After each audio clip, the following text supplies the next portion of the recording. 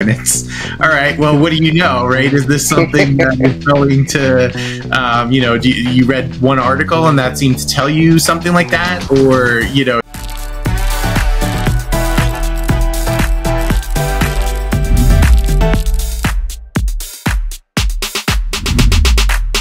Welcome to the Financial Innovations Podcast, helping CFOs save money and time by investing in cutting-edge tools.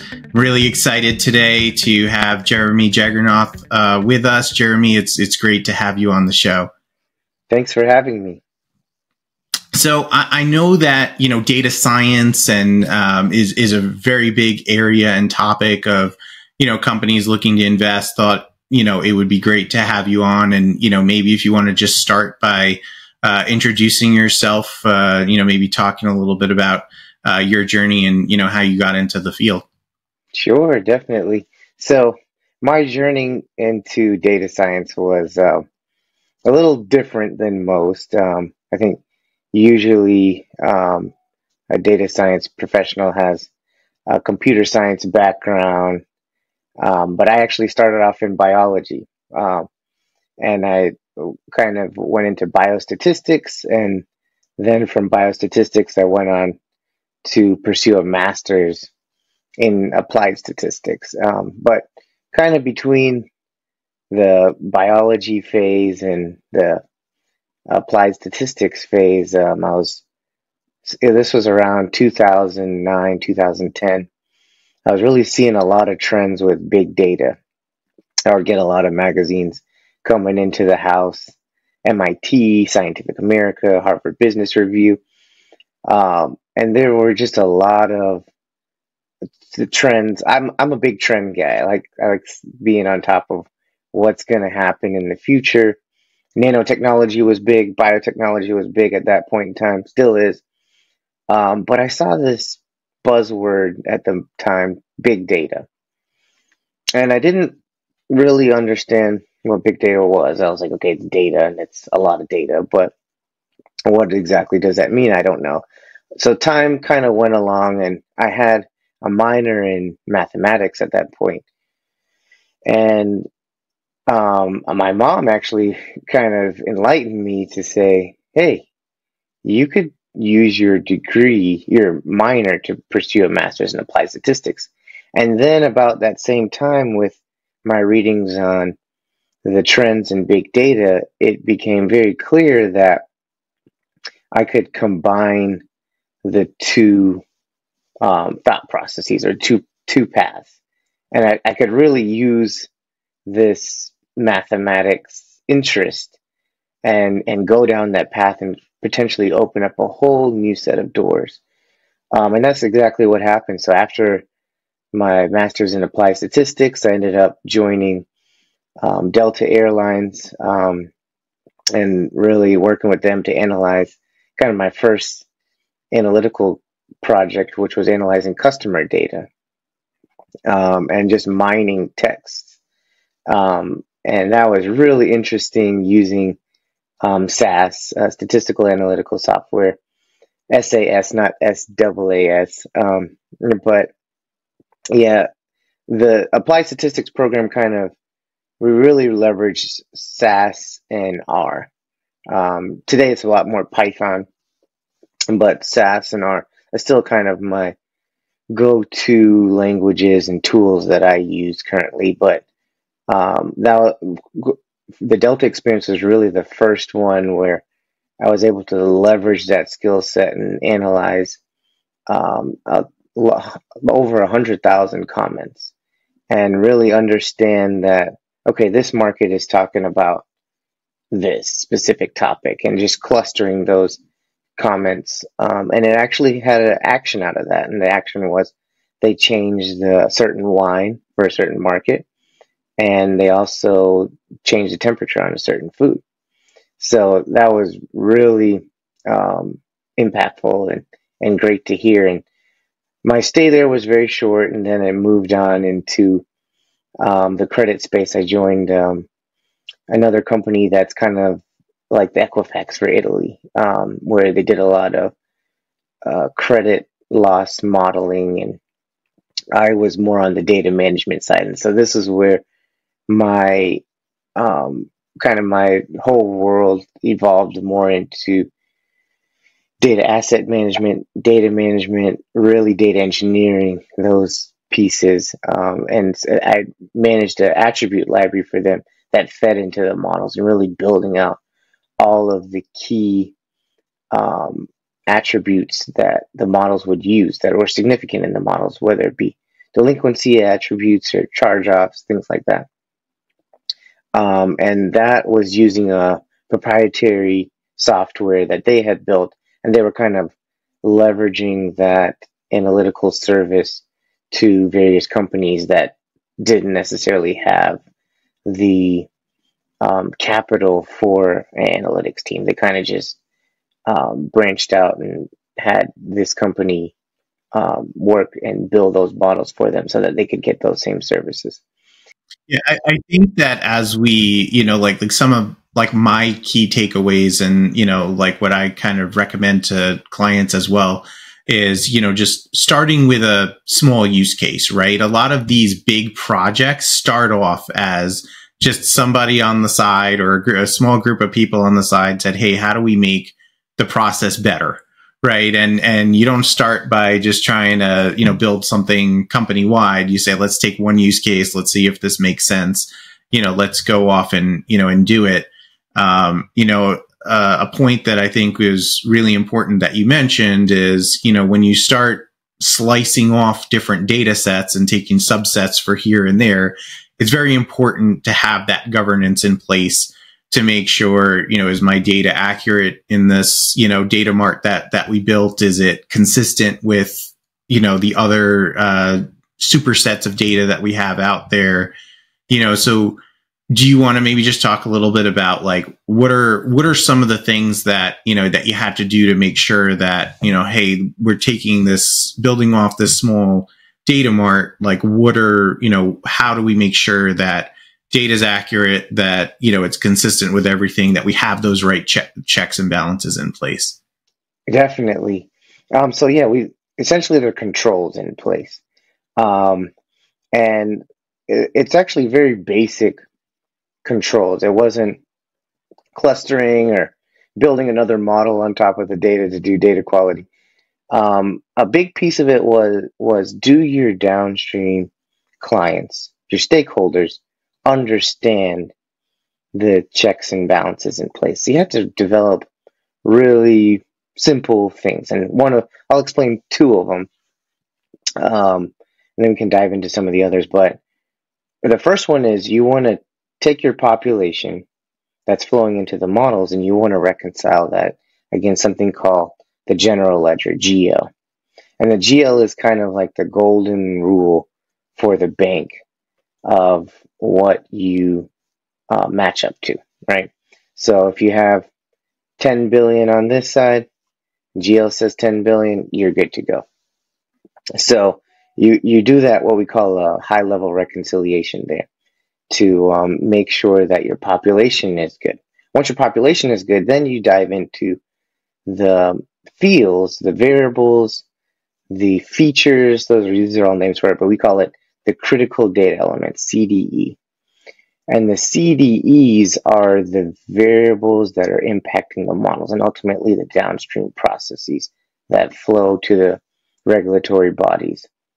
And so I came up with a process that does trending on the CDEs, and it just various statistics. You got your mean, your max, your min, and then you're also looking at the last 12 months of data, and you're looking for any abnormalities in that 12 months and using a standard deviation of 3. And you're looking at the latest month over month variation in comparison to the last 12 months and kind of so it's a very rudimentary way of kind of gaining confidence in your data. At the end of the day, it's, do you trust your data? Because you could have all these great models, garbage in, garbage out. That's kind of the model that a lot of people say. So, there's definitely better data quality techniques out there, but you have to be able to explain it to all of your governing bodies too. And that's a really important point too, especially for the banking industry. I did a project for a large global bank back when I was working Big Four, and essentially it was a big project. Made the Times significant deficiency issued by the auditors to the bank, which, they couldn't issue a dividend to their shareholders until they, had it, unless they had it resolved by a certain date. So they threw all this money under the sun. It was $100 million paid to the consulting firm I was working for, and you think like something crazy was built and all this technology was implemented. And essentially all they had to do was document the data controls that they have at every hop of the chain. And and it was a bunch of like low tech solution to this, but it's not only important just to like have these types of controls, like obviously you want to make sure your data ties out to the source and that it's accurate. CFOs are essentially putting jail time at risk to have this data accurate, so you have to have it right. But it's not just a matter of having the data right; it's about documenting that the data was right. So in their case, they didn't even get in trouble because, the data was wrong and somebody siphoned $1 billion and tried to run away. Like, you think it's like some crazy story when you hear about it, but it was, they had everything they had all the controls in place. They just didn't have a piece of paper that wrote down what those controls at every hop of the data chain was, and we spent 7-8 months just going, all right, where do you get your data from, okay, where do they get their data from, and just tracing it back hop by hop. So important way to save time, save money, is making sure that not only are you meeting the regulatory requirements from do you have everything in place you need to have, but do you have the appropriate documentation related to it as well? Yeah, so really it's you have a tactical and a strategic solution. And often you're trying to solve the tactical because that's your timeline. That's what matters at the moment. And so often you get stuck in solutioning something in the moment that you burn yourself later down the road, and it costs you a lot. Because you didn't take a little bit of extra time in the moment, or you don't have time in the moment because, whether other external pressures are there, internal pressures are there, you've got to solve the solution and it works for today and you'll worry about tomorrow's problems tomorrow. But, those problems can snowball and definitely build up over time and ultimately cost you on a lot of projects. And I see a lot of inefficiency there when that does happen. So it's really a matter of balancing it because, of course, you can't spend all your time trying to develop a long-term solution. You have to kind of handle both with limited amount of resources.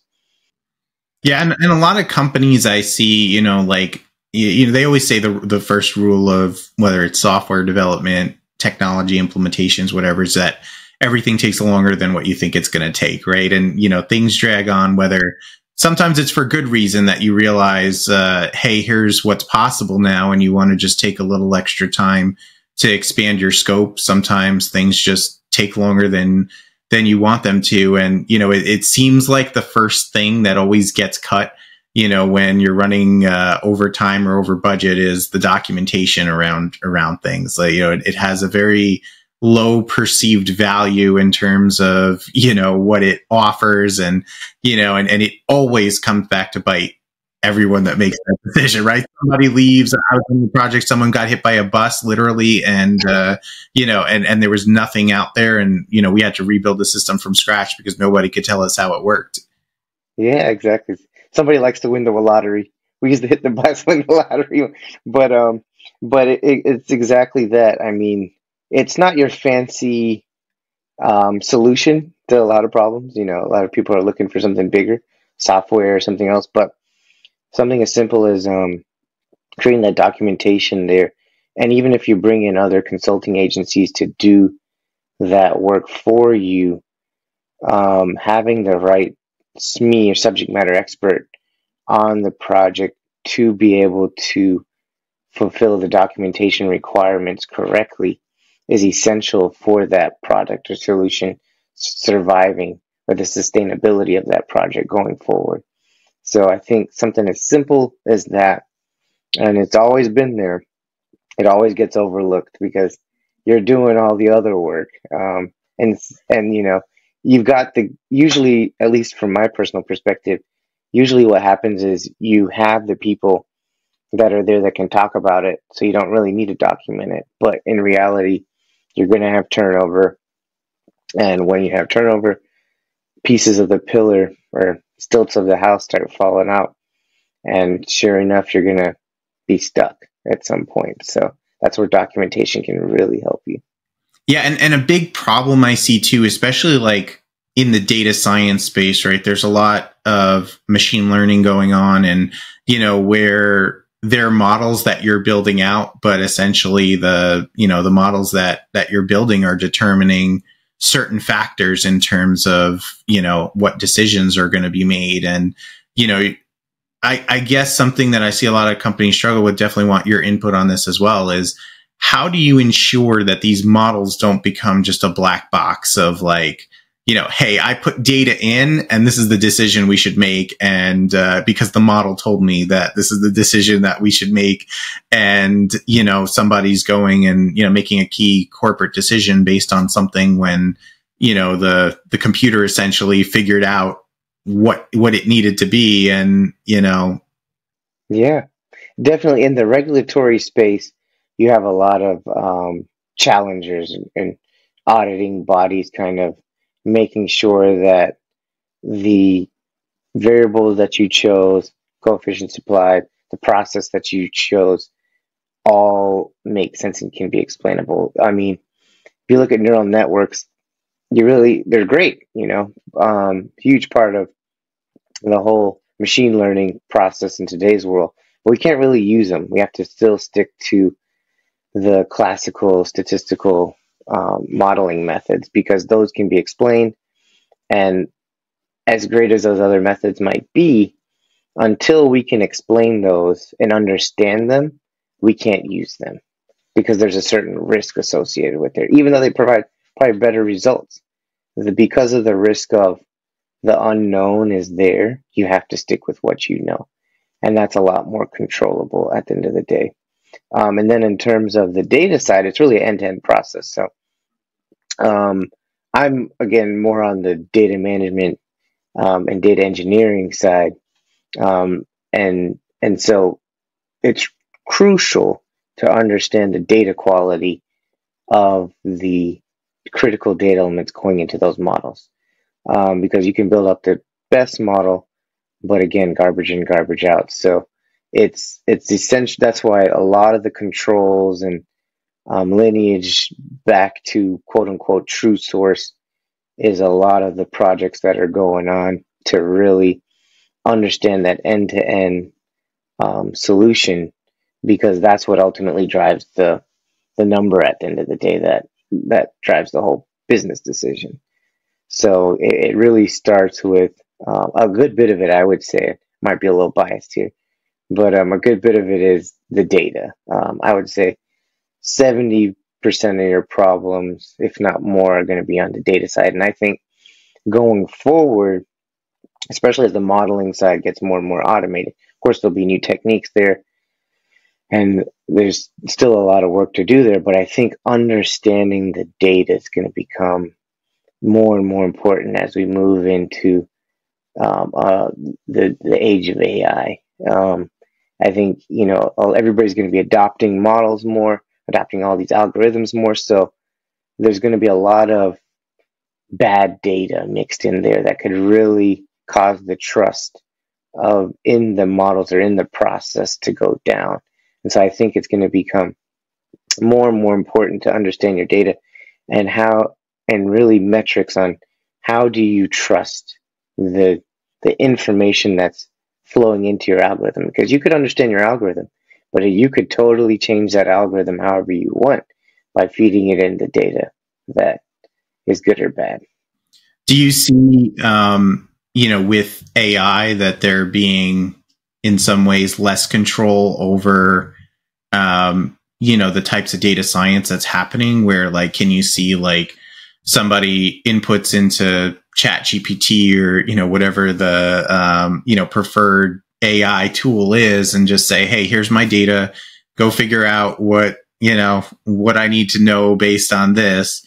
And, the AI is going behind the scenes and, running a bunch of models and saying, all right, this is the model you should use. And, where it's, okay, I built it this way because the AI told me to build it this way, versus, we went in and purposefully chose this model and this type of algorithm and all that.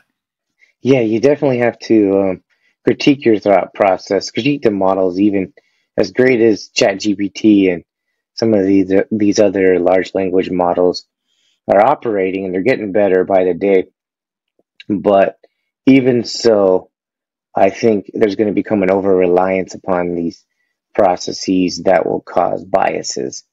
And those biases could get exaggerated over time if you don't understand them early on. And so that's where, it's almost like an echo chamber, where if you just keep feeding it a certain type of information, you're going to keep going down that route. So that's where I think understanding the data and what you're trying to accomplish is crucial.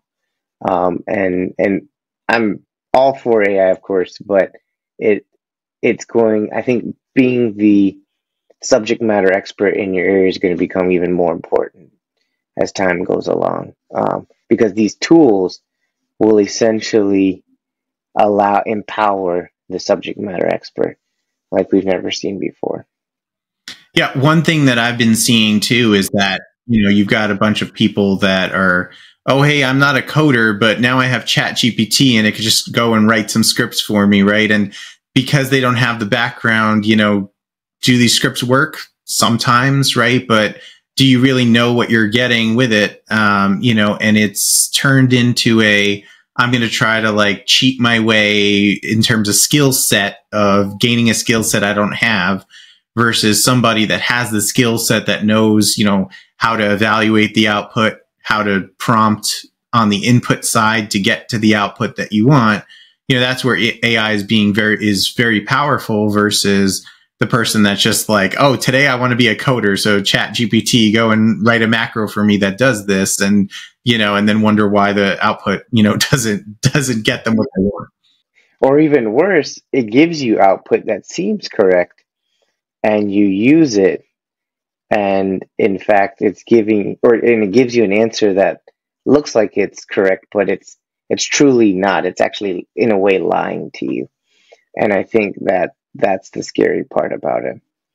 Yeah, no, it's always important, to validate, to be in a position to validate anything that's going in or out to anything that's, I'm going to call it a black box, just because it's, you don't necessarily know what it's doing behind the scenes, where you want to make sure that it's, what's coming out is the same. I've had, AI models do research for me, and they go and they give me a statistic like 37% of, customers in this demographic face this issue.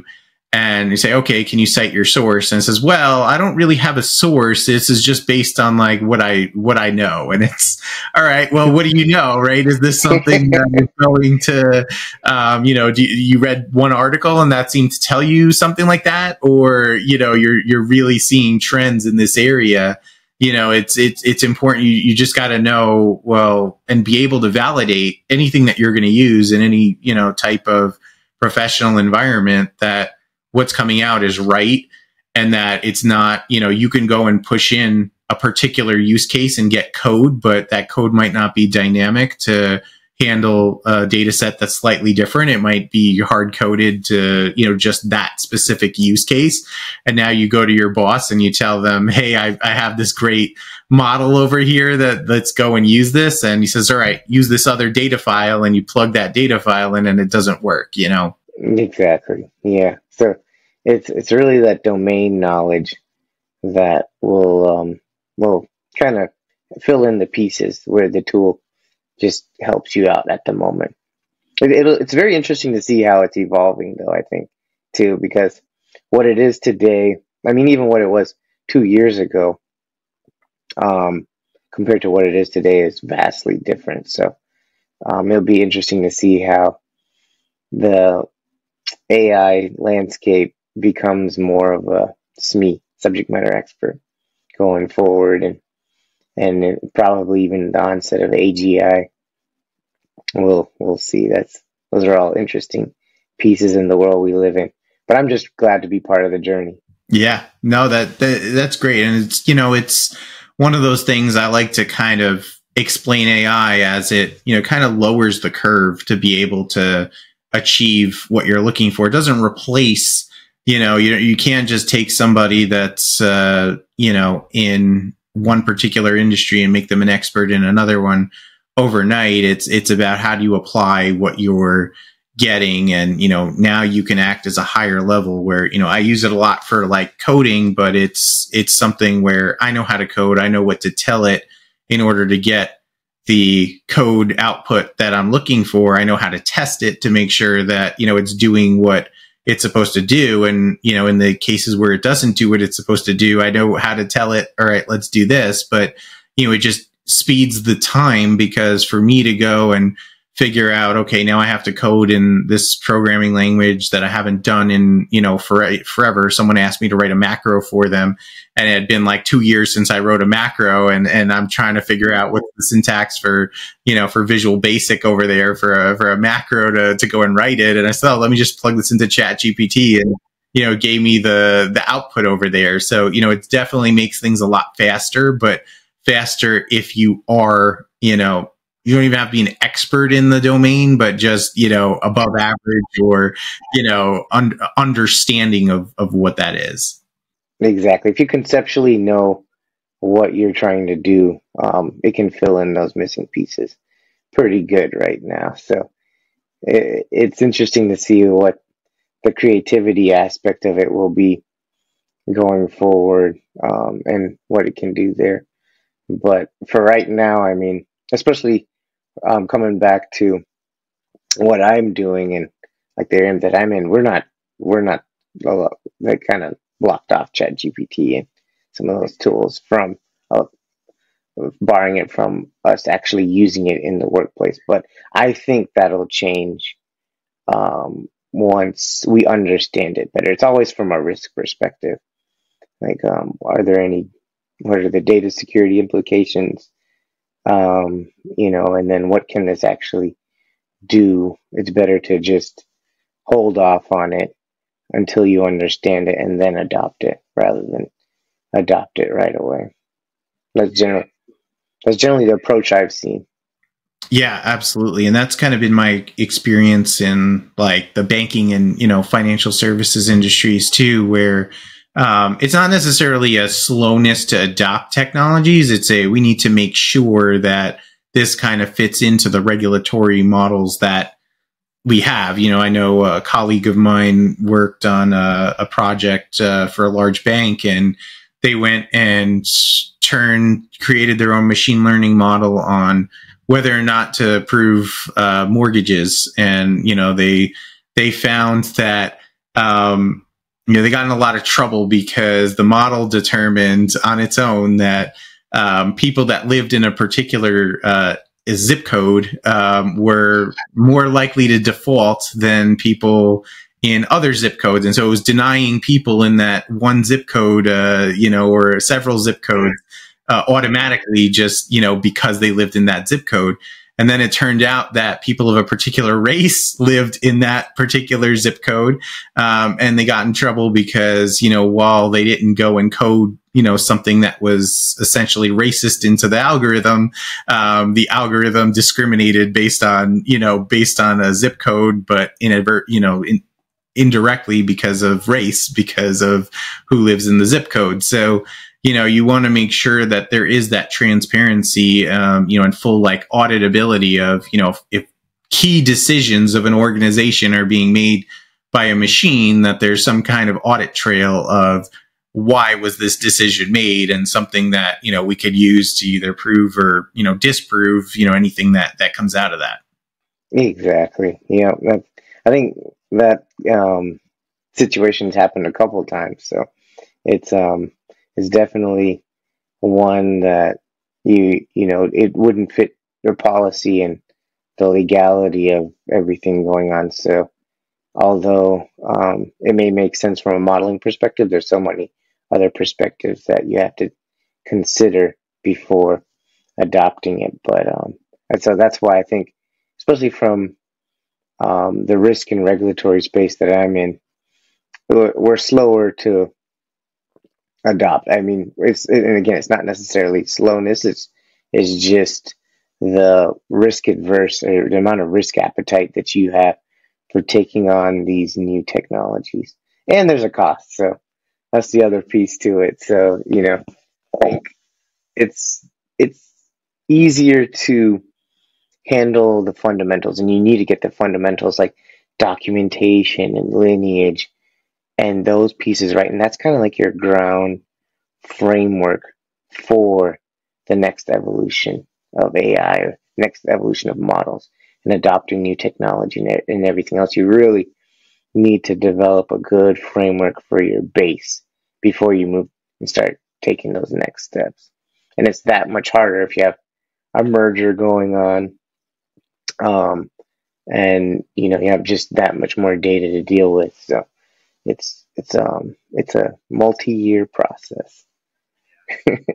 What kinds of use cases are you seeing that are being like popular in terms of, applying data science to, to particular problems? Like, are there any like kind of key trends or anything that you're kind of seeing in terms of how it's being used in, in financial services?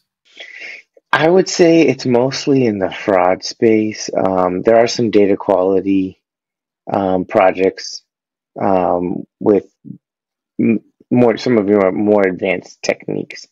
But data science has such a broad term too, in that, I think when most people hear data science, especially coming out of school, you automatically think modeling and building models. You don't really see a lot of people focused on the data side of it.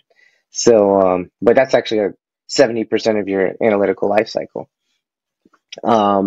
So there's still a lot more focus on developing frameworks right now, putting controls in the right places to allow those data science projects to be successful.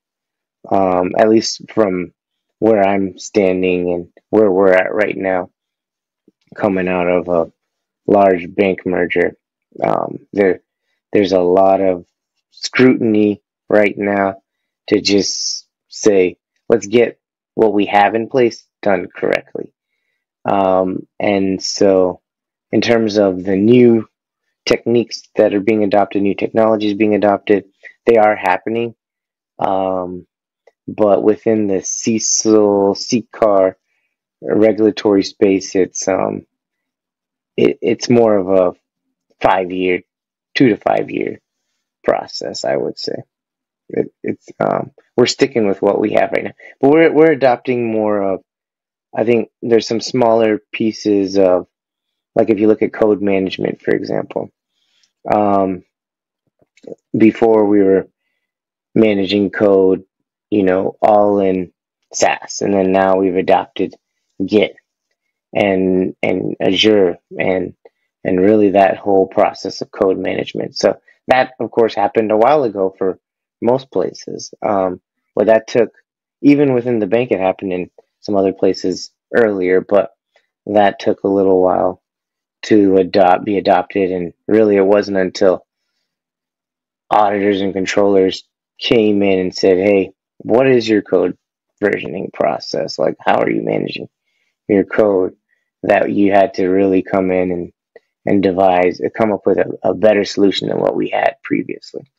So we had kind of a legacy solution where we're using Unix to do that, but and now kind of adopted the new solution. So that's just one example. It's not a big example, like fully moving to SageMaker or something like that, but it's small steps. And again, I think it's just really understanding the risk with each step and understanding you're moving a whole organization forward that allows you to eventually be successful. So scalability is a big piece of it.